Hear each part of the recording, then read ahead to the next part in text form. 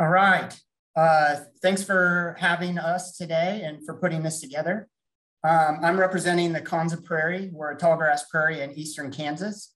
And we think about the dynamics of our system in terms of the structure and function with regard to three sort of critical drivers: changes in climate, grazing by large ungulates, and then fire with varying frequencies. Of the themes of the Science Council this year, there were many that we could have fit into, but a lot of the scope of our current research is organized under this understanding of how alternative states form in this system based on changes in these three drivers. So our biggest Konza news right now is that we have just finished our first year. We have just finished our first year of LTER 8, which began in December of 2020. So we've been in that glorious position of getting like new experiments started. Some other big events. This is the 50th anniversary of the start of the Konza Prairie. So the original deed that and the negotiations worked out between Kansas State and the Nature Conservancy began in 1971. So this is the 50th anniversary of our biological station. We just completed the bison roundup about 10 days ago. So we worked all of our animals from this year. You can see in the right-hand pictures. We're still burning. Even during the pandemic, we got our site burned. And in fact, we're doing fall burns later today. And then we have a very active DEI committee that is formed within the last year that has been spending a lot of time improving our outreach. And we just got our land acknowledgement made public.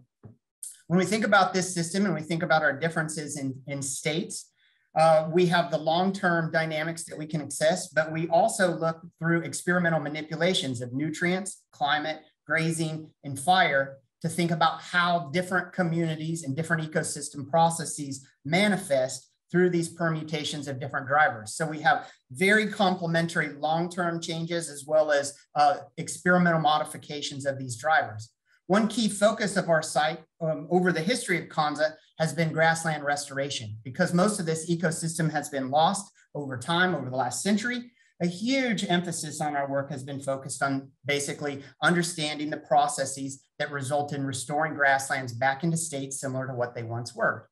So one of the projects that I'm happy to bring up is one that took 12 years to get started, and it's called the sequential restoration plots. So to reveal the role of interannual variability in climate on restoring grassland communities, we have sequentially restored prairie in an agricultural field using the same methods every other year since 2010. So these have been spanning different climatic years, some with average precipitation, some during severe drought. So that middle panel there, that multivariate panel, keep in mind I'm an ecophysiologist. And so like I have a hard time comprehending anything more than just like an XY relationship. But what this plot is showing you is it's an analysis of communities established under average and drought conditions, and then showing those changes that persist over a decade, that even after a decade since they were established, they still have very different community structure. The plot on the far right-hand side shows these sequences over 4 time periods, so less years of total data, but based on starting in different years, their conditions still haven't converged. And what this gives us the opportunity to do is assess how it's a decadal study of communities developing to reveal whether stochastic variation in climate has deterministic outcomes on community assembly. So what's next? Like I mentioned, we're in this beautiful sweet spot. I just submitted the year 1 annual report to Doug earlier this morning. This is the time when we actually get to do the science and worry about setting up our experiments. We're so excited about these experiments we have proposed because we're looking at basically the history of long-term data and how those drivers impacts alternative states, experimentally manipulating drivers. We have a lot of projects that have been going on for decades. So we're looking at the process of what happens when you stop these long-term press experiments and then look at how communities change. And then in the context of restoration, looking at human intervention.